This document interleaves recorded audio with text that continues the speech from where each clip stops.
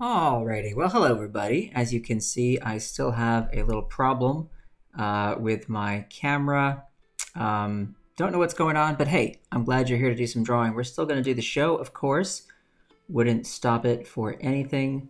We're going to make sure that you all get to do a little drawing today because it is so healthy and good for you and, you know, all that good stuff. So, let us get cracking. I see we have some folks joining us in the chat as always, which is wonderful. Thank you for being here. Thank you for being a part of the show. A lot of the names I see are people that join me pretty much every week, and I have to tell you that just warms my heart, and I'm glad that you're able to make it so regularly. So thank you for that. Alrighty, why don't we get cooking. Now, to do these drawings, you're going to need to do drawing. And of course, to do drawing, you need to have something to draw with. And as I often say, you don't just need a pen, a pencil, a marker, a crayon, or even a brush. You could always use something creative, like, you know, maybe you get a nice French fry and you dip it in some ketchup and you just draw all over a dinner plate. It doesn't matter. These drawings are nice and simple. You can do them with anything you like, whatever makes you happy. All right, today's drawing is going to be something that came to my mind because of the weather we've had here lately where I live, which has been very rainy. And a good thing you can do when you go with rainy weather is you can catch fish. And I just thought we'd do a little fishing drawing today. Now, remember, to do these drawings, you have to be able to do 3 simple things. And those are a straight line, a zigzag, and of course, a little curve, a linear line for you there. As long as you can do those, you are in great shape, my friends. You're in great shape. Alrighty, so if you're ready, let's begin.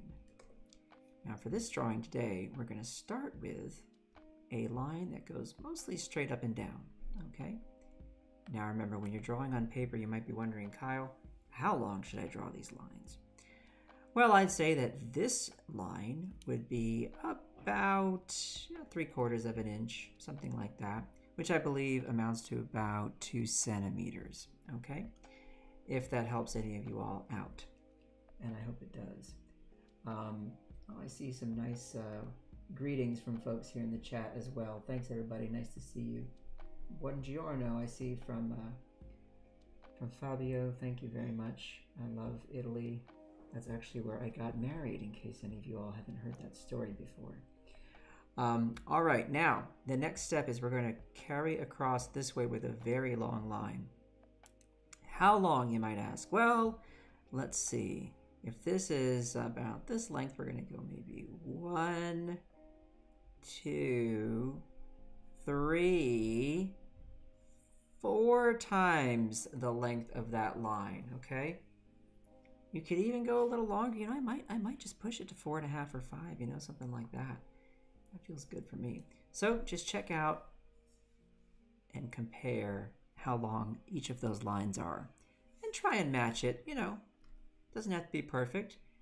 Try and get it close to that. All right, folks? Now we're going to angle back this away. All right, check it out. Down we go. We're going to stop about where this line stops if you're going to draw a line straight across, okay? Somewhere in that vicinity. Doesn't have to be perfect, and you'll see why later, all right? Not to worry. Now this line we drew right here, we're going to make a line right here that is about the same length, okay? So let's do that. Let's just go up like this. Ta-da! About the same length, okay? And from there, we're going to tilt it back like this, tilted on back. So that's an obtuse angle. For all you math fans out there, obtuse. All right, speaking of angles, we want to do a right angle coming across this way. All right, and that is going to start about here and just carry on over like so. You see how wobbly my line is? Listen, folks, you don't have to draw perfectly straight lines. It doesn't matter, especially with these drawings, not one bit. All right, now it's time for a curvilinear line. This will be a C curve. We're going to come up and over like this. Up and over, okay? Up and over. Up and over, like that. Up and over. And we're going to carry straight on through down like this. All right, so this went up and over and straight on through. And I'll zoom in here so you can see this really clearly. We're going to just do a little line that way. All right. Now we are going to carry back in this direction, okay? Watch how I do this. Back we go and stop. So back down this way, stop right there, and then we just draw a little line from that corner to meet it. Excellent. Now right here, I draw a little line, and right here, I draw a little dash like that. Simple. And then here, I'm going to draw a curvilinear line like this. We go down and over, okay? And then from there, I'm going to go out and back, out and back. Alrighty. Now, carrying on, we are going to start from this corner. We're going to move out just a little hair like this, and we're going to go down like that. And then we're going to go out to about here. Okay, so this is another obtuse angle, out to about there. Not a right angle, it's a little wider. All right, now jump back over to this side and come down this away and make contact with that line. Okay, give yourself a little space. And from here, I want you to come on up in this direction. We're going to go like this and stop right about there. Okay, and here we are going to go up and a little bit of a curve right there. See that? I came out and then I curved that line. And right here in the middle of all of it, do a nice little circle like that. Nice little circle. Okay. Alrighty. Now from here, I want you to do this. 1, 2, and then here we go down and across. See that? 1, 2, down, across. And then we're just going to go round it out like that. Okay. Now from this little corner right in here, okie dokie, I'm going to draw down. And this time I'm going to draw up at an angle like this. So not following this line here, but instead we're going to go up that way. Okay, make that a little longer. And then we're going to do the number 7, up and across. There's our little number 7. Alrighty, now right here, are you ready? We're going to go 1, 2, 3, 4. Okay, see that? 1, 2, 3, 4. You can make this one a little longer. There you go. It should sort of follow an angle like this. Alrighty. And I'm going to draw a little line like that.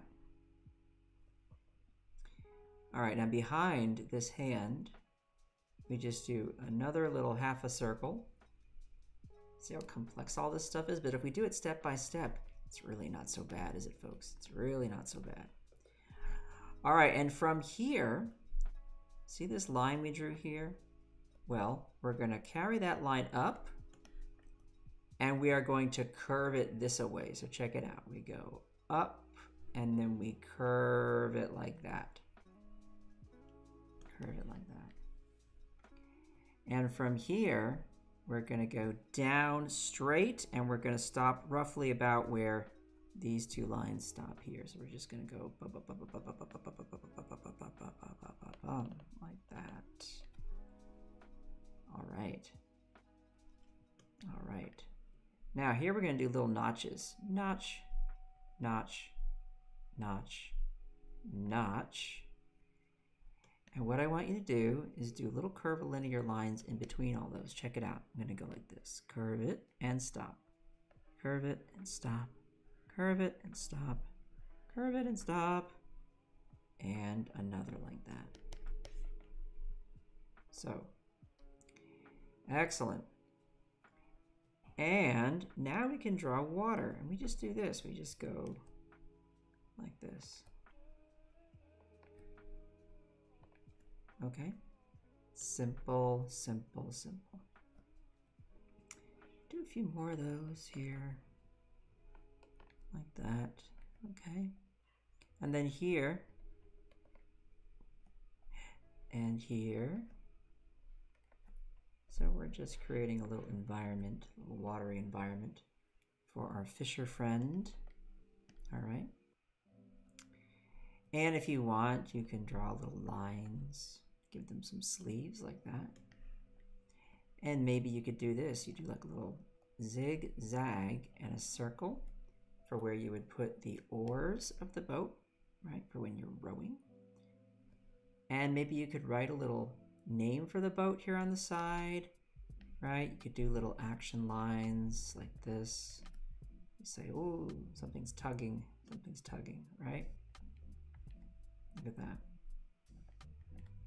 Action lines. You start telling a story with the drawing. Slide that on over there. And that is the You Draw It portion of the show for today. There you go.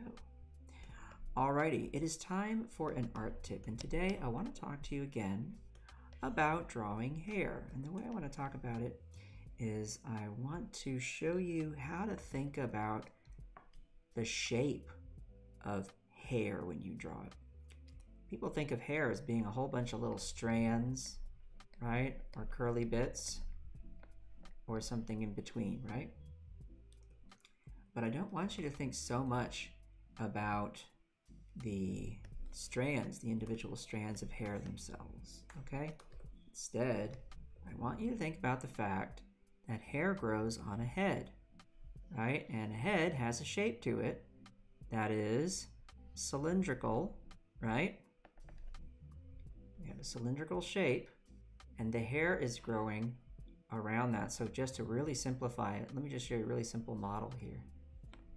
So imagine that I'm wrapping this hair around the head, like one solid object, okay? Think of it that way. Use a different color and we'll just really outline that for you. And this will help when you're designing hair for your characters and whatnot, so that you can make sure that the hair that is growing on their heads looks like that's where it's growing, okay? So this would go around the back, all the way behind that head, right? And so as an example, let's say I've got a character who is sort of looking down this way. We're looking at them sort of from the top, okay? Remember that the hair is going to grow out onto the temples, the side of the head here, right? And then around like so. And if I want to draw and design hair, I want to first start with that understanding that it's going all the way around, okay, from here and here. And now I can start to do things like, okay, cool, so I'm going to flip it up that way, and then here maybe it's a little cowlick, and then around the back we go here, Maybe there's a little part right there, so I'm gonna flip it down that way, etc., etc. Okay, and you know, maybe if all this was a little lighter, like so. Now, if I go ahead and grab my green and draw on top of that, you'll see how that all fits together in a natural way, because I'm thinking about, first and foremost, the shape of what? The head, right? Upon which the hair is growing. So if that's top of mind, then I know that I'm going to get those shapes right. So we hide that for just a second. So that makes sense, right? That all works out. And I want you to think about that the next time you're thinking about drawing hair on someone's head, okay? So as another example, we have a person looking up maybe this way, right?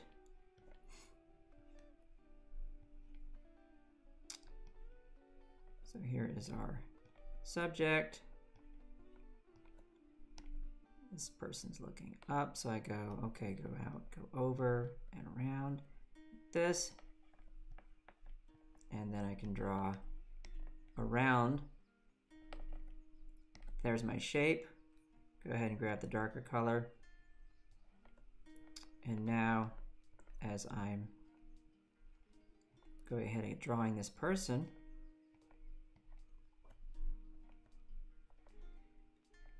oops, there we go. I can much more easily understand how to get that hair to feel like it has the right shape and is really growing around the head in 3 dimensions, okay? So this might be a little advanced for some folks, but hey, it's never too early to think about this kind of stuff, to apply a little bit of logic to your drawings, right? This will really help you out. Think about it. Think about it like a solid object. Design it from there. Design it around the head. Okay, folks? Try that out. Alrighty. Now, it's time for the animal and activity game, where you suggest for me an animal doing something funny, something strange, something unexpected, bizarre, weird, all of those kinds of things. I'm going to grab my nice light blue color to draw with here, and that's going to be my sketch color. Just as an example of the kinds of things we've done in the past, we had a mouse looking at a vending machine. We've done a singing butterfly. What else have we done? Let's see. We've done an eagle hitchhiking. So many fun ideas. So I leave it up to you. You're always very creative and you come up with great stuff. And I can't wait to see what you come up with today. Let's see. Okay, so.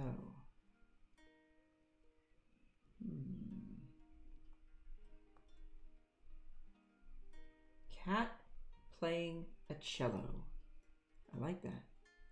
Flamingo giraffe. Not sure what that means. A hawk holding a baby rattle. A caterpillar playing a keyboard or piano.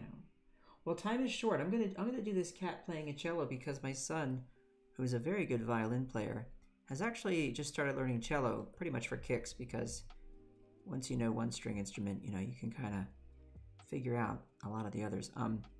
And it's just, that's kind of fresh in my mind, like sort of what a cello looks like, and I'm probably not going to draw it right now that I've said that. I probably shouldn't have said anything.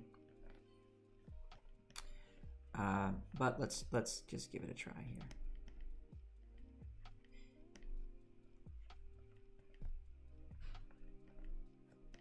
Okay. Cat playing cello.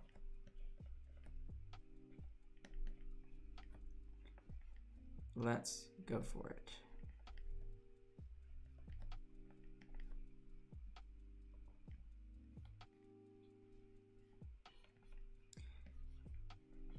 Gonna get that bow hand going straight across.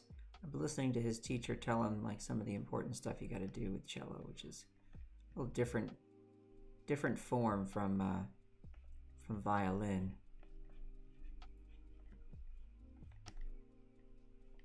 But some of the stuff, I mean, he's able to pick it up pretty quickly because of his violin skills. So.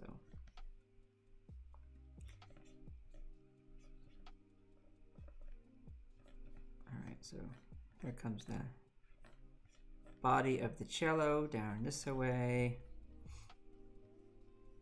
And we've got the top of the cello, and there's like a cutout right there, I believe, very much like a violin.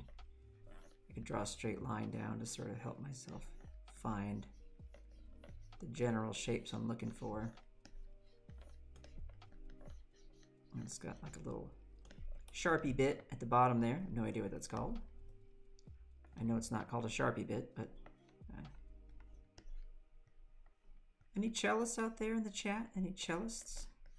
I wouldn't be surprised if there are. I know you all are interesting artsy people out there, so wouldn't surprise me one bit.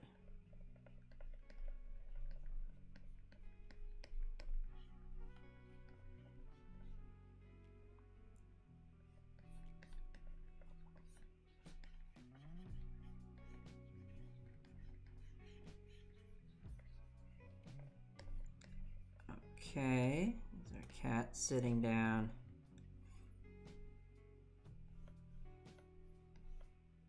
Get that a little bit more accurate across that way.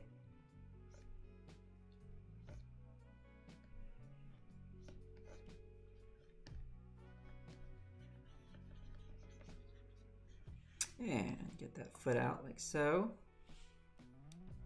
It feels pretty much about right. The top of the cello has has the big knobs that do that. It rolls up in a way. Probably drew the neck a little long, but whatever. Ain't the end of the world.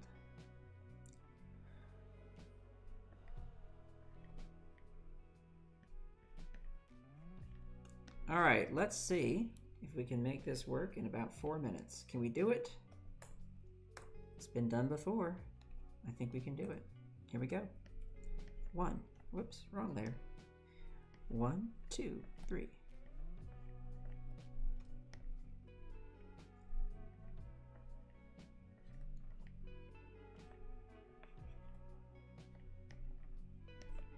Nice big ear there.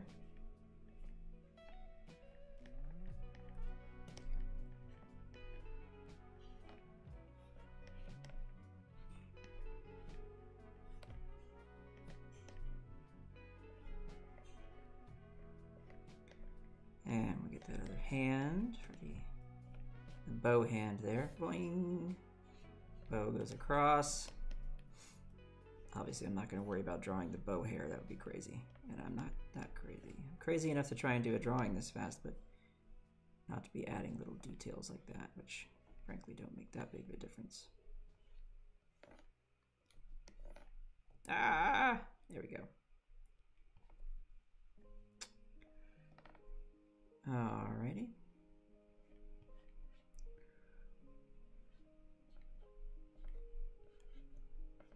Try and make his hand do some kind of interesting configuration there.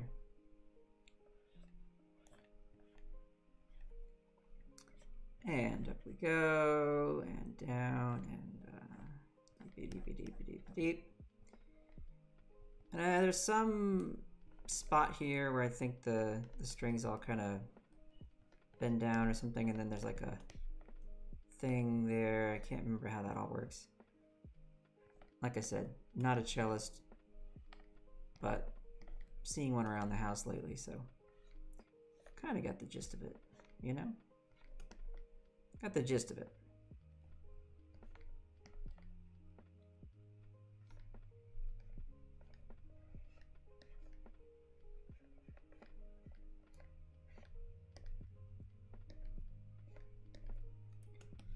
Let's get that shoulder up high.